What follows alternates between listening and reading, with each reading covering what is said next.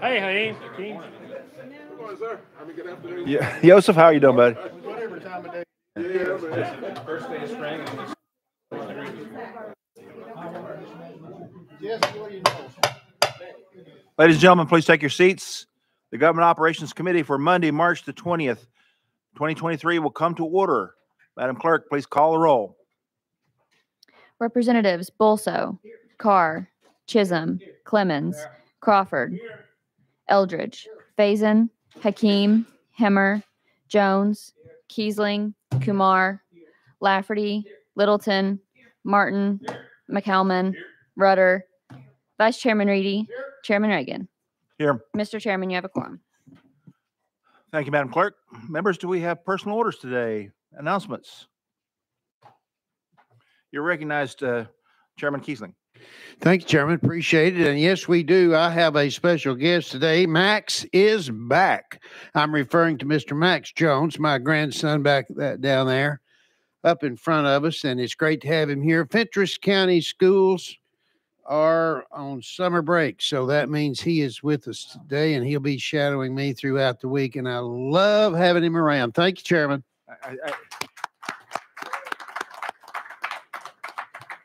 I think the good chairman meant spring break.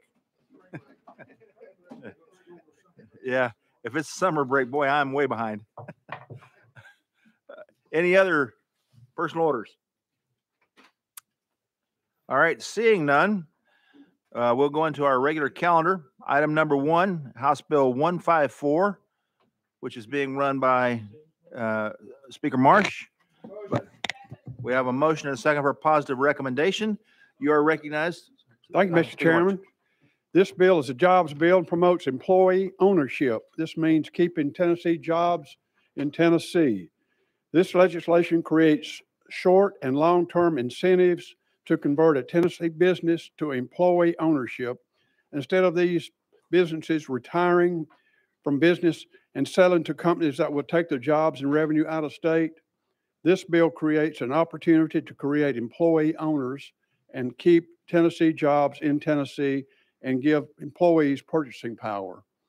This bill provides tax relief to small business owners converting to an employee owner model. This business owner will receive a tax credit to help offset the cost involved in employee ownership conversions. This credit, along with the other incentives, encourages business owners to choose employee ownership rather than selling to an out-of-state buyer and taking these jobs out of the state. With that, I will answer any questions. Members, you've heard an explanation of the bill. Do we have questions of our sponsor? Chairman Lafferty, you're recognized. Thank you, Mr. Chairman. I like the underlying concept of this. I do have a curiosity. I think I saw something in the summary language about ECD going out and promoting this. It set a light off in my head. Sorry. If we do encourage somebody to do this and it works out poorly, since the state of Tennessee has gone out and made an effort to find folks that were willing to convert their companies, does that also put the state of Tennessee in any kind of liability situation? I know it's probably not, but just curious. You're recognized, sir. In my opinion, it wouldn't. I think that what Bill is suggesting that they maybe put on their website that this is available as an option. Thank you for that. Thank you, Chair. Other questions of our sponsor? Members, as a reminder, this bill is before us because it involves rule promulgation. We will recommend approval or disapproval. We have no power beyond that on this bill. We've had a motion for a positive recommendation. And a second, do we have any discussion on the motion? Seeing none, all in favor of sending House Bill 154 to Finance, Ways and Means indicate by saying aye. Aye. All opposed, nay. Bill moves out to Finance, Ways and Means. Thank you, Mr. Chairman. Next on our agenda, item number 2, House Bill 1503 by Chairman Vaughn. We have a motion and a second for a positive recommendation. Chairman Vaughn, you are recognized for an explanation of your bill, sir. Thank you, Mr. Chairman. What House Bill 1503 is asking you to consider is the creation of our own no surprise billing law for the state.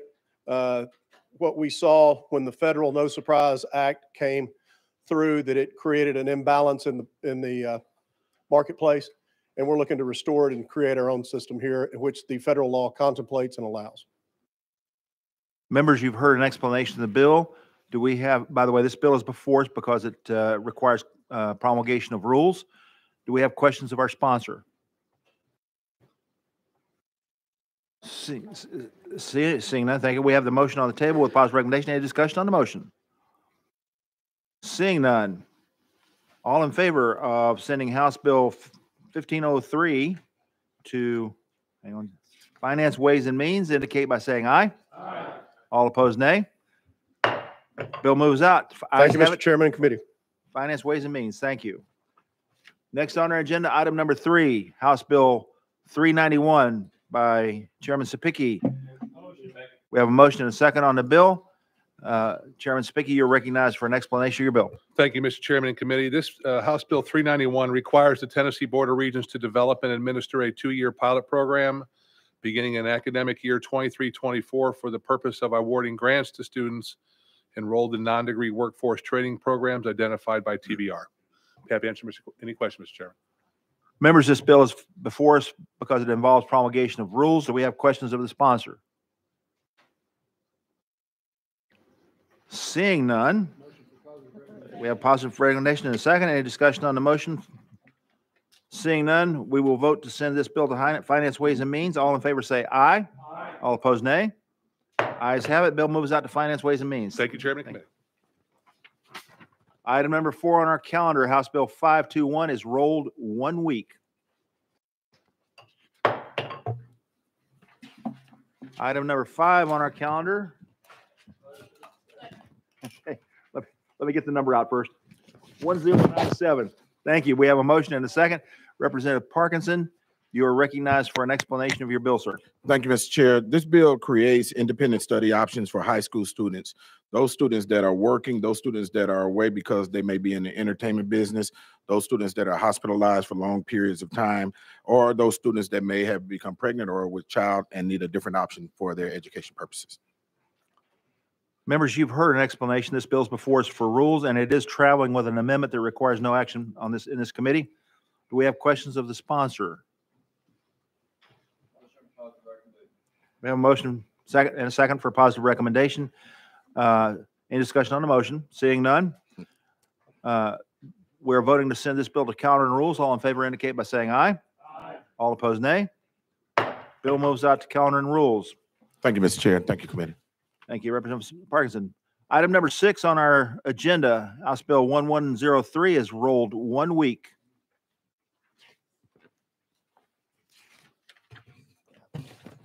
Sorry. Item number 7, House Bill 1490 by Leader Clemens. Thank you, Mr. Chairman. Before you start, sir, announcement to the committee.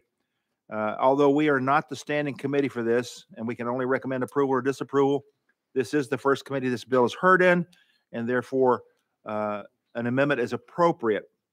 With that said, Representative Clemens, do you have an amendment you wish to add to the bill? Yes, Mr. Chairman. Amendment barcode 3845 makes the bill. All right, members, that is the correct barcode. We have a motion and a second on the amendment. All in favor of adding the amendment to the bill indicate by saying aye. Aye. All opposed, nay. The amendment is on the bill. Leader Clemens, you are recognized to explain your bill as amended, sir. Thank you, Mr. Chairman and committee. This bill is about transparency and fairness. Last year, the Tennessee Department of Revenue provided us information about how many corporations in Tennessee are paying 0 in the franchise and excise tax. That is, of course, our state corporate income tax. The answer was that more than 60% are paying nothing. It's pretty jarring to learn that. We also asked specifically about highly profitable companies, and the answer was that 27% of companies that report more than $1 billion in taxable income to the federal government pay nothing in Tennessee. Now, we don't know which companies are paying nothing because the state law shields that information from public view. This bill would require publicly traded companies to report what they pay or don't pay to the public so we can better understand how our current tax code is working for the people of Tennessee. As an example, we know from an ITEP report, and that's the Institute on Taxation and Economic Policy, from that report that 3 Tennessee companies paid no federal taxes in 2020. That's FedEx, Community Health Systems, and Unum Group. Current law doesn't allow us to know what those companies paid or did not pay in Tennessee. In 2021, Amazon alone avoided more than $5 billion in federal taxes, according to ITEP. We don't know if they pay anything in Tennessee or not. Now, I talk to small business owners, and I know that our small business owners are paying their taxes. We also hear that Tennessee is a low tax state, but in truth, we have the second highest sales tax in the country, and we're only one of the states that taxes groceries. Regressive taxes like these, paid by working families, every working family, make up more than 60% of all state tax collections. Business taxes only account for about 23%. Tennessee's families are carrying the load of funding our infrastructure and public services that corporations benefit from the most, making record profits seemingly every year. Meanwhile, our schools arguably remain underfunded. Our roads are filled with potholes and have traffic problems. Our public services are woefully underfunded, including those at the Department of Children's Services. So actually, Tennessee is a high tax state for families. It's only a low tax state for big corporations. Again, committee, this bill is about fairness. There are no loopholes for families buying groceries. There are no loopholes for parents buying back to school clothes. There are no loopholes for property owners paying higher rates to make up for corporations not paying a dime. This bill does not raise taxes on anyone. It simply provides some transparency so the hardworking people of Tennessee who pay their taxes will know which big corporations are paying what they owe and which are not. This is about fairness and transparency. Thank you, committee. Members, you've heard an explanation, and the floor is open for question. Representative Hakeem, you're recognized. Thank you, Mr. Chairman. I'm sure you'll let me know whether I'm in line or not on my question. Is it feasible for our attorney to share with me whether it's the state or the federal government? I'm going to use the term that shields some large companies from what they're not doing in the state of Tennessee when it comes to paying taxes. Would that be a legitimate question you feel, sir? As I understand it, you're asking us to go out of session to address your question to legal? Yes, sir. Yes, sir. Any objections? We are out of session, and legal, you're recognized. And do you need the question repeated? No. All right. You're recognized, sir. Thank you, Mr. Chairman. Doug Garrett with the Office of Legal Services. A little closer. Representative Hakeem, I may have to get you an answer on that, but I know that the reference to corporations includes the excise tax law of 1999, and then which is state law, and then also the Internal Revenue Code of 1986. I'm not certain that would fall under either the state or the federal tax code or both, but I will get you that answer. All right. Thank you, Mr. Chairman. Follow-up Thank you, question. attorney. We have any other questions of legal while we're out of session? Representative Balzo, you're recognized. Balzo, I'm sorry. Thank you, Mr. Chairman. Actually, my question is for the sponsor. I did not All right. mean to ask Not that for question. legal. Okay. Any questions for legal? Seeing none, we're back in session. And Representative Balzo, you're recognized for question of the sponsor. Thank you, Mr. Chairman. Leader Clemens, if I understood the explanation, this bill only affects filings from publicly traded companies, in particular, what franchise and excise taxes those publicly traded companies paid in Tennessee. My question simply is, given that this bill is affecting only publicly traded corporations, isn't that information already available through the company's 10Q and 10K filings with the Securities and Exchange Commission? You're recognized, Mr. Sponsor. No, not to my knowledge. I believe the state law shields those filings. Follow up, sir. No, thank you, Mr. Chairman. Other questions of the sponsor? Chairman Lafferty, you're recognized. Thank you, Mr. Chairman. Mr.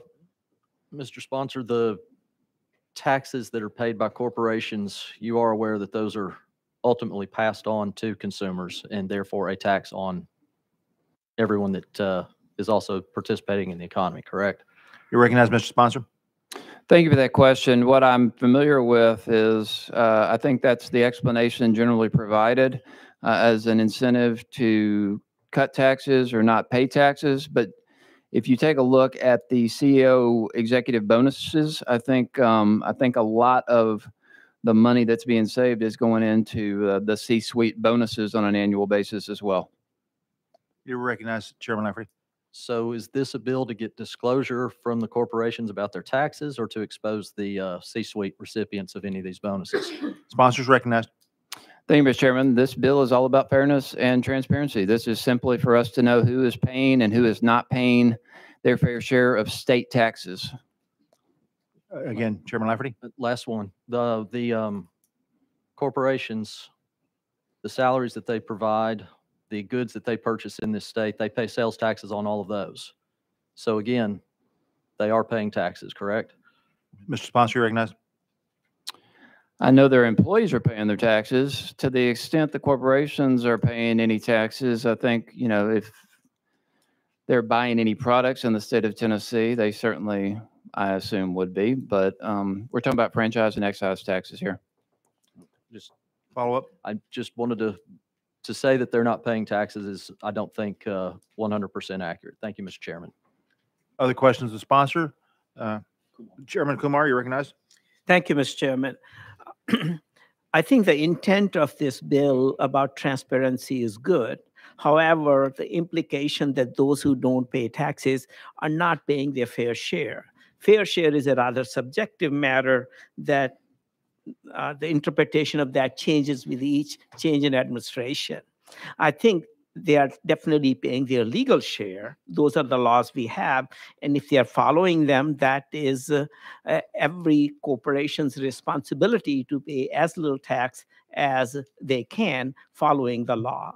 So I think the problem is with the law, not with the fact that just because somebody does not pay taxes, they are doing something wrong. The important thing is they are following the law. And these large corporations have to, considering their large departments and accounting and so on, there is a lot of information available along those lines. So I would like to say that as a pro-business state, we need to realize that it is okay to pay their legal share, not the fair share as defined by somebody, and that interpretation differs with everybody. Thank you, Mr. Chairman. Response, Mr. Sponsor. Thank you, Mr. Chairman. And yeah, your point's well taken, Chairman Kumar. I think, you know, whether you call it paying their legal share or their fair share, you know, that could be a subjective opinion. And I'm not asking us to increase or create a new tax on these entities. I simply am asking for the disclosure of what taxes they are paying according to the law. If anybody wants to increase, you know, remove any of the exemptions or tax credits, then that's certainly their prerogative. This bill simply seeks to see which ones are paying at all, whether you consider their legal share or their fair share. I think those are equal in my mind, because when you look at the percentage of the profits and the percentage of the amount of money flowing through those, I think it's a fair question, and people across Tennessee should have a good understanding of which companies are paying anything in franchise and excise taxes. And of course, I recognize under the Tennessee law, 17 different types of entities are exempt from franchise and excise taxes, and there's 3 types of exemptions and credits for which many corporations qualify for. And I don't think I'm necessarily attempting to, well, I know I'm not attempting to change those or alter those anyway. I think it's the public should know what corporations are paying. That's it. Do we have other questions of the sponsor? Chair will exercise privilege then. Mr. Sponsor, for the record, again, you stated this, but let's be very clear. This is not increasing any tax, correct, sir? That's correct, Mr. Chairman. This is not creating any new tax or anything. It's just simply a disclosure form. That's it. Other questions of the sponsor? Seeing none, we have a motion for a positive recommendation to go to Finance, Ways, and Means with this as amended. Any questions on the motion? Seeing none, we're voting for all those in favor of a positive recommendation for Finance, Ways, and Means indicate by saying aye. Aye. All opposed, nay. Whoa. Nays have it. It still moves out with a negative recommendation. Thank you, Mr. Chairman. Next on the agenda, item number 8, House Bill 747 by Representative Jones. And again, members, as a reminder, this is not the standing committee. This bill is before us because we're the first committee in line, and it involves taxes, excise, revenue, promulgating rules to implement. With that explanation, Mr. Sponsor, but did we get a motion on that? Motion on the bill. We have a motion and a second on the bill. Thank you. Mr. Sponsor, you're recognized for an explanation of your bill. Thank you, Mr. Chair and members of the committee. Today, a cashier at Walmart in Nashville would have to work more than 823 years to earn what the company's CEO, Doug McMillon, was paid last year. Similarly, a crew team member at McDonald's in Nashville would have to work 865 years to earn what the company paid its CEO, Chris Kopinski, in 2021. This bill is to look at the system of income inequality that Tennesseans are subsidizing by our taxpayers having to subsidize these corporations and pay for SNAP and TennCare benefits because of the shortcomings of these corporations. And when a big corporation has a huge disparity in pay between workers and the CEO, it's Tennessee taxpayers who pay for health and food assistance for their workers. We are subsidizing some of the largest corporations and most profitable corporations in the history of our nation. And it would be completely unnecessary if these companies respected their workers and paid a dignified wage. I want to share some statistics to kind of help make this point. According to a report by the U.S. Government Accountability Office, more than 5.7 million Medicaid enrollees and 4.7 million SNAP recipients worked full-time for 50 or more weeks in 2018 and earned wages so low that they qualified for these benefits. Researchers sent a questionnaire to state Medicaid and SNAP agencies and analyzed data from 15 such agencies across 11 states, including Tennessee. Each agency reported the 25 most common employers of Medicaid enrollees and SNAP recipients. Among the 15 agencies, Walmart was in the top 4 employers of program beneficiaries in each and every one. In Tennessee, the top companies employing workers who qualify for federal assistance are Walmart, McDonald's, FedEx, Dollar General, Kroger, and Amazon. This CEO pay disparity tax begins to reform our broken state tax code by ensuring that large, successful corporations either pay their workers or pay a fair share of taxes. This bill does not tell companies that we're not going after the CEO pay, saying that, if you can pay your CEO however much you want, but it has to be parallel and equal in proportion to how much you pay workers. This bill would only tax businesses that pay their CEO more than 100 times the employee, and it would increase excise taxes by 0.1%. If you look at the fiscal note from our office here, this bill would generate more than $8 million in revenue for our state in fiscal year 24 to 25. Just a 0.1 tax increase on these businesses that are paying obscene and immoral amounts of wealth to their CEOs and paying starvation wages to their employees. Tennesseans on both sides of the aisle are concerned about this issue. According to a national survey, more than 52% of Republicans and 66% of Democrats are concerned with the excessive income inequality between CEOs and workers. And so this is a bill that is not about left or right. It's a moral issue of right and wrong. We should no longer subsidize these businesses, these models of business that create obscene amounts of wealth for a few at the top, while our working class constituents in my district and in your district are suffering. And we as a state are paying the cost and burden. And with that, Mr. Chair, I'll submit the bill and take any questions. Members, you've heard an explanation of the bill. A reminder, this committee is not the standing committee for this bill. We cannot kill it or help it survive. We can only recommend approval or disapproval. That said, you've heard the explanation. We have a positive motion for the bill to be before us. Chairman Lafferty, you're recognized, sir. Thank you, Mr. Chairman. People do get paid a lot of money in this country. Some people don't get paid enough money in this country. Folks that don't get paid enough, some of the cashiers that you cited, do you believe that those folks are locked in those jobs for the entirety of their lives? Sponsor recognized. Thank you. What I know is that these are the workers who are on the front lines and who brought us through the pandemic, and their wages remain stagnant while these CEOs got bonuses and increased salary rates. That's what I know, is that we have a system that keeps people locked into cycles of poverty. And so people there, we don't, the American dream that my grandparents talked about was that you could go up. But we see our system now, there are all these barriers and blockades from helping people advance their lives to live lives of dignity.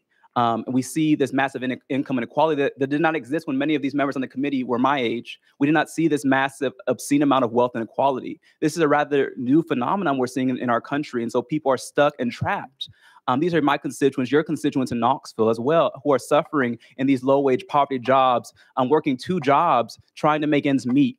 I'm working 2 jobs for full-time jobs for part-time wages. It is immoral. And I think this is something that we can agree across the political spectrum. We don't want to see our constituents stuck in these stagnant positions, but that they should be able to advance themselves. And keeping people with these poverty wages where they have to rely on government assistance programs does not do that. In fact, it harms our constituents. Follow up, sir. My apologies. I had a hard time following that answer. Do you think that folks, is very simple, do you think that the folks in these cashier positions are stuck there for a lifetime?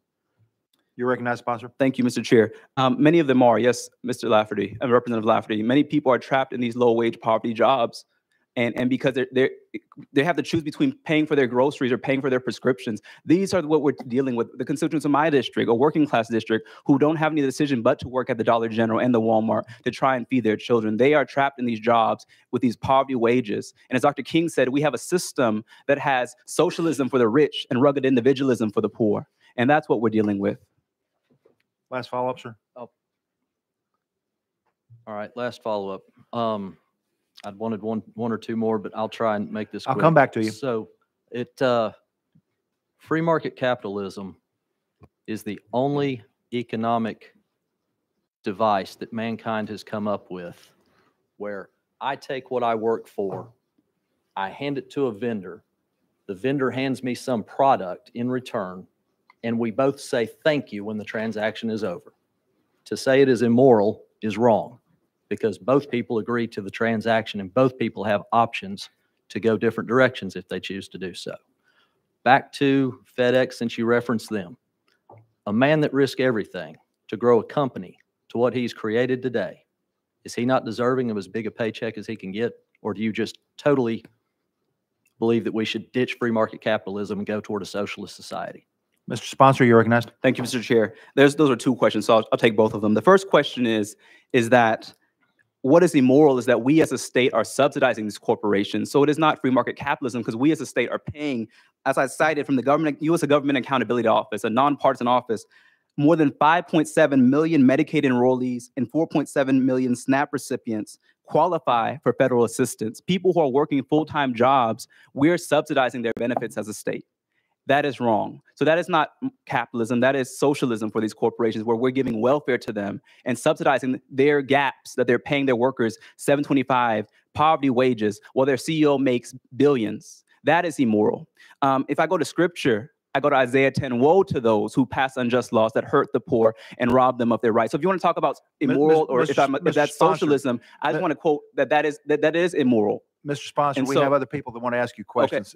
His second question is that my attack is not, I'm not attacking what you call free market capitalism. What I'm attacking is a system that is stacked against working class people to keep them locked in these systems. These are the people who brought us through the pandemic. Once again, we called them heroes a few years ago, but now they're stuck in these jobs on the front lines, not getting any of the benefits. The people who work at Tyson, the people who work at Walmart, who got us through the pandemic, who are still struggling while their CEOs got got bonuses, and the workers saw no increase in their wages, stagnant wages. That is immoral. Representative Johnson, you're recognized. Thank you, Mr. Chair. And I want to thank you. I appreciate you bringing up the part about in the past this didn't happen. And I know that this example is not a private company, but I know as a teacher, years ago, teaching assistants make low salaries, but they always made enough to live. And now what we're seeing with a lot of teachers' assistants is they are also having to get SNAP benefits and that type of thing. You're exactly right. We are not doing what we need to do for these people who are critical to our way of life and to our economy. So thank you. Okay, the chair detected no question. Next on the list is Representative Bolso. You recognize, sir? Thank you, Mr. Chairman. Representative Jones, Tennessee has long recognized this legal doctrine called the business judgment rule, which is a presumption that officers and directors of corporations have a fiduciary duty to their stakeholders to act in the best interests of the corporation. And obviously, it is the directors of corporations who set the salary for the CEO and the other officers of the corporation. Then the officers, in turn, set salaries for other employees in accordance with market conditions. And given that Tennessee has long recognized the fiduciary duties that directors and officers of corporations have to the employees and officers of those companies, why, in your view, is it appropriate for the Tennessee General Assembly to decide that it knows better than the officers and directors of the corporation what salary a CEO or any other employee of a company ought to be paid? You recognize, Mr. Sponsor. Thank you so much to my friend, Representative Bolso. I think if the state was not subsidizing the social service safety nets, if we weren't subsidizing TennCare and SNAP, then we shouldn't have a say. But it is the state taxpayers who are paying for the shortcomings of these corporations.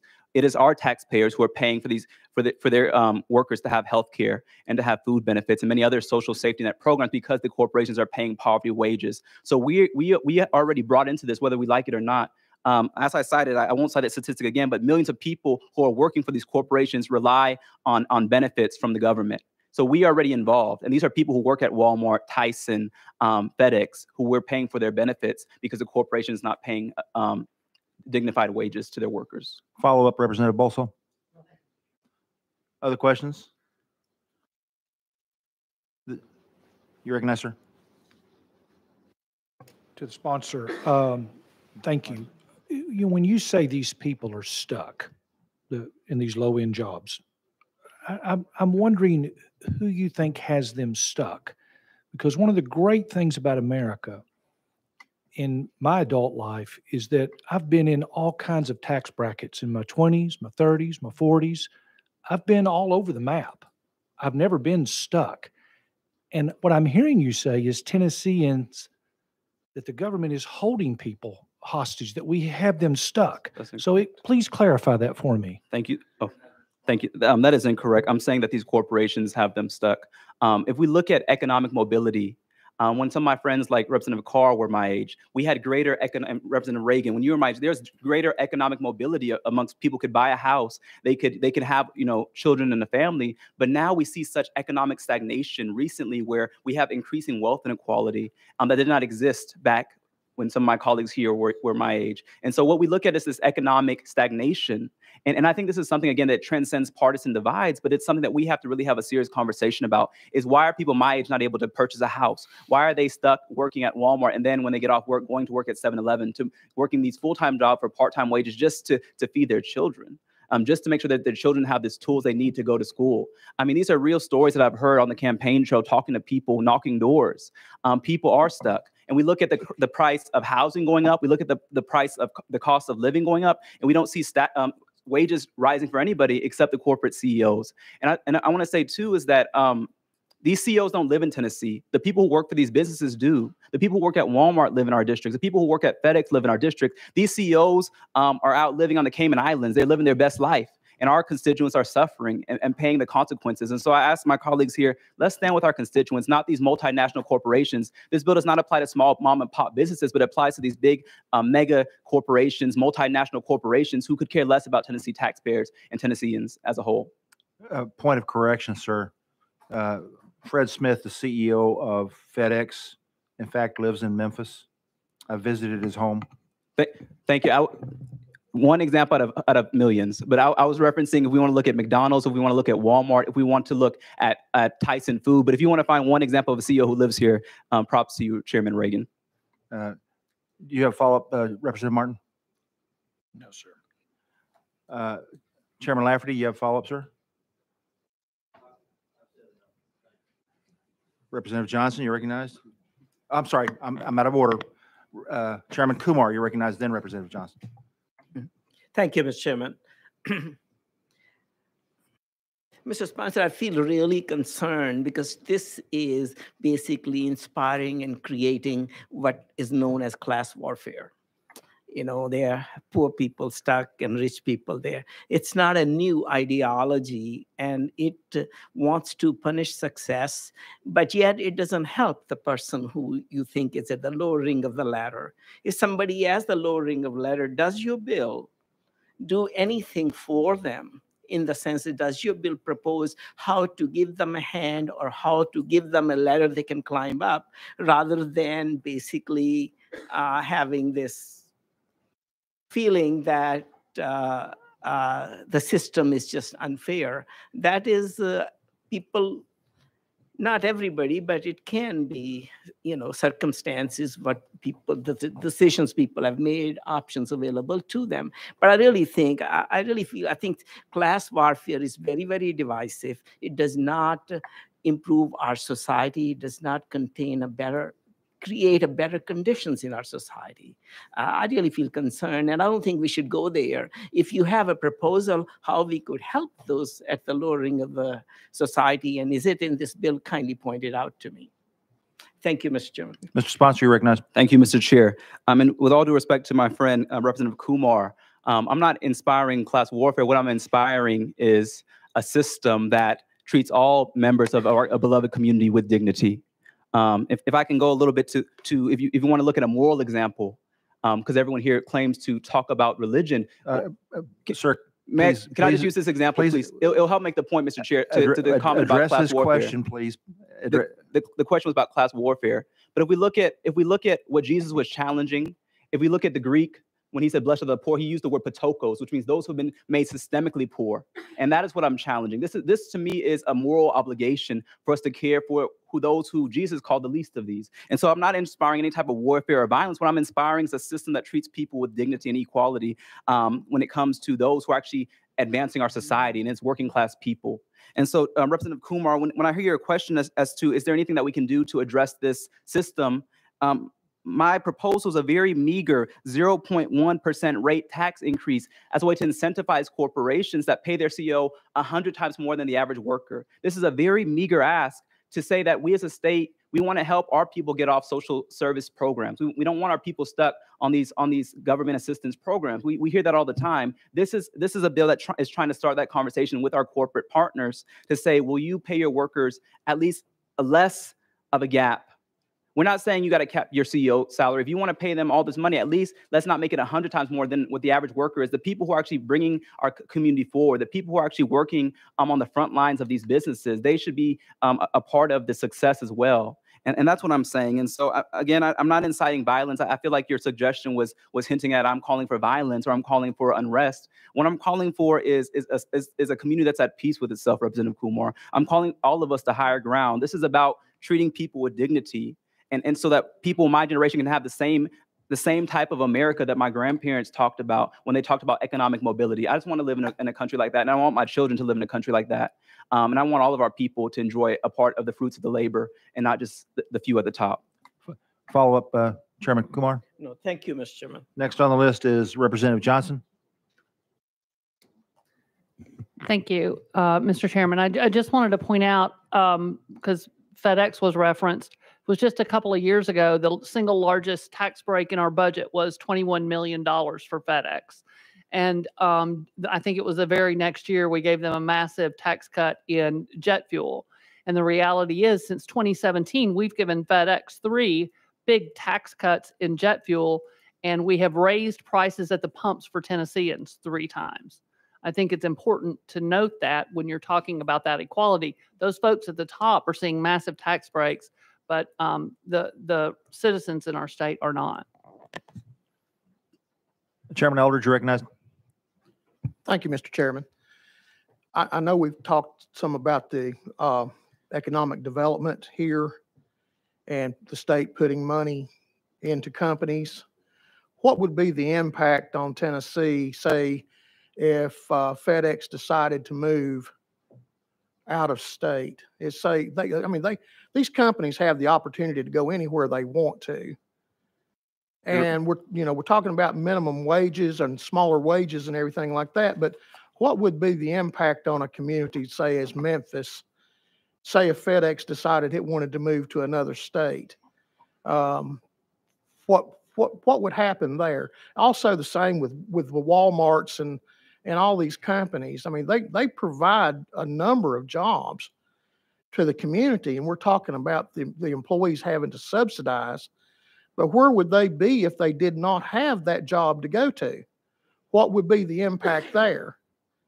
And I think that's what we need to really look at. And also, as far as how much a CEO is paid, most of these companies have a board that governs that, and that should be their deal to look at.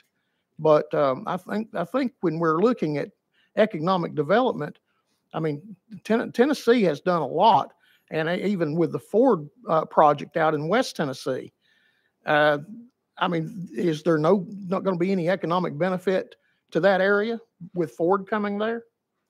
You recognize, Mr. Sponsor. Thank you, Mr. Chair.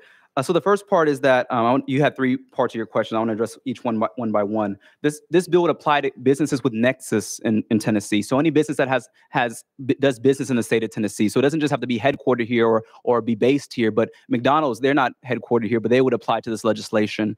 So I don't foresee any of these companies completely abandoning Tennessee simply by a 0.1 tax increase to subsidize. The second part of your question, you said that I stated that the workers subsidize these corporations. That is incorrect. I stated that the government subsidizes these corporations by paying for their SNAP and TennCare benefits because the company is paying them starvation wages. To your third point of economic development, this is not a bill that will hinder any economic development. A 0.1% tax increase, again, less than 1%, we're imposing on these corporations, multinational corporations, to simply say that help us compensate for what we as a state are paying. Since you're paying poverty wages, we're paying for the social safety net programs of your workers. Help us so that our taxpayers are not given the check. We want to be reimbursed just a minimal amount from these corporations for what Tennesseans are already paying and have been paying. And so this is not about hindering economic development. It's not about trying to stop any business or run them out of town. It's simply saying that our taxpayers should not have to pay for the shortcomings of corporations. The government should not have to pay for people to stay on government benefits because corporations are paying starvation wages. That's all that this bill is saying. 0.1%, very meager. The question's been called. I have one more on the list. Would you like to withdraw that one more? Chairman Clemens, you're recognized. Thank you, Mr. Chairman. I appreciate withdrawing the motion there. I just wanted to raise the point. I mean, I would encourage everybody, regardless how you feel about this legislation, I would encourage everybody to take a look at the trends of economic mobility.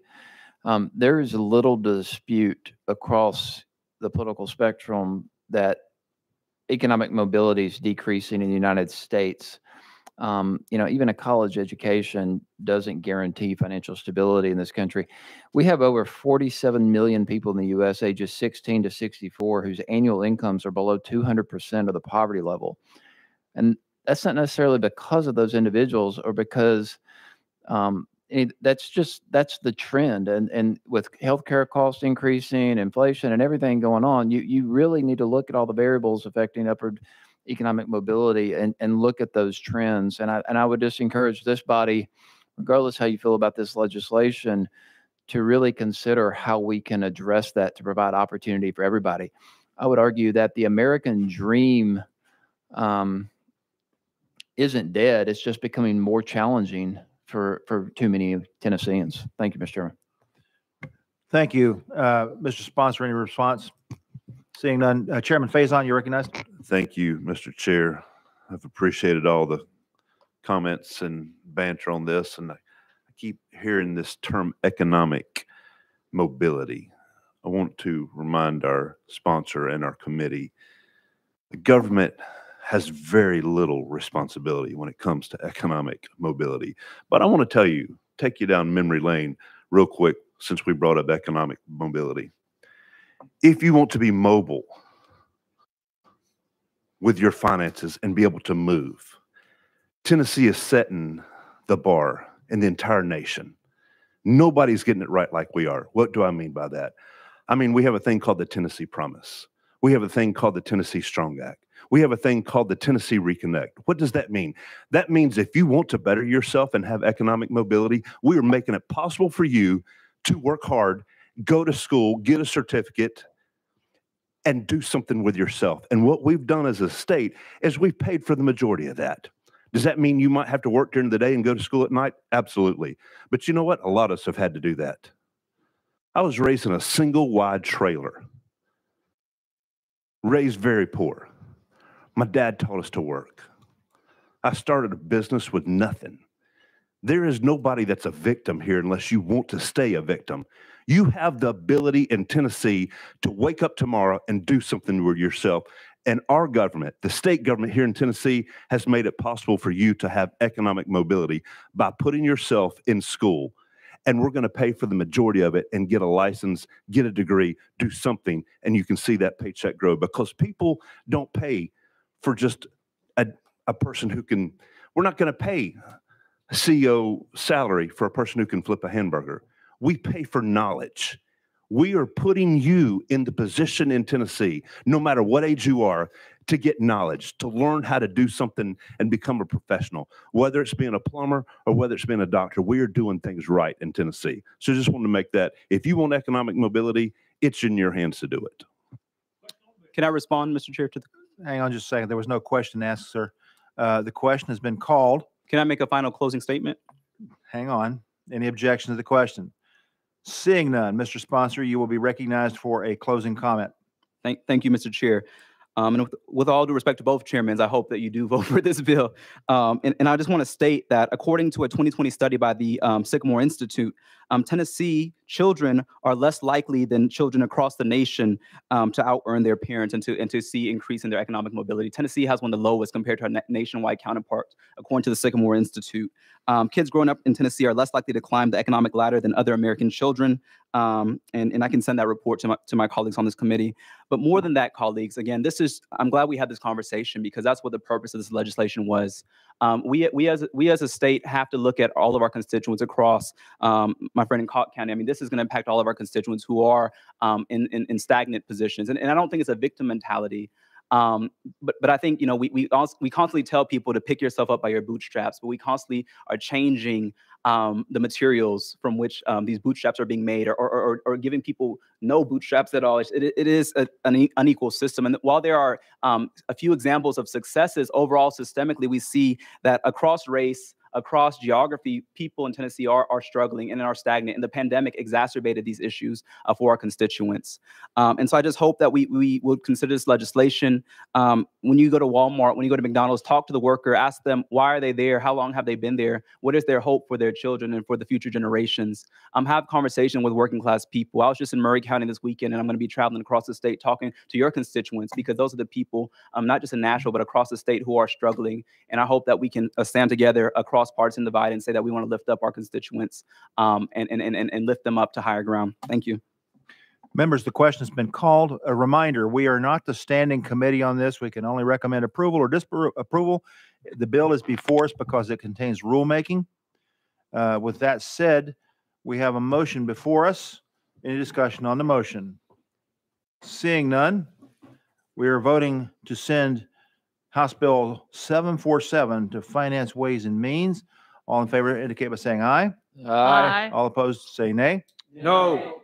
Nays have it. The bill goes out with a negative recommendation to Finance, Ways, and Means. Members, that concludes our regular calendar. We have no business before us. The chair will entertain a motion to adjourn. Non-debatable, we're adjourned.